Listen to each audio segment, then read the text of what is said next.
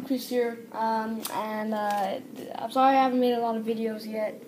I've been like in a break, just been busy doing stuff, and sorry for that. And I just want you guys to know something that I'm gonna be gone for now because I kind of lost Xbox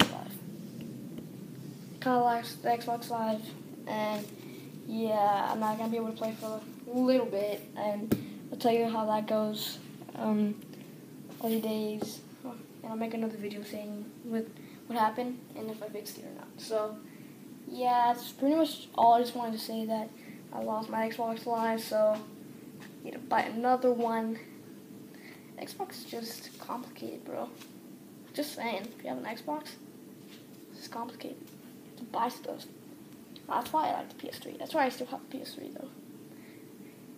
But we might sell that. But anyway, still, I just wanted to tell you guys that I might not be playing for a little bit with Ozzy and stuff.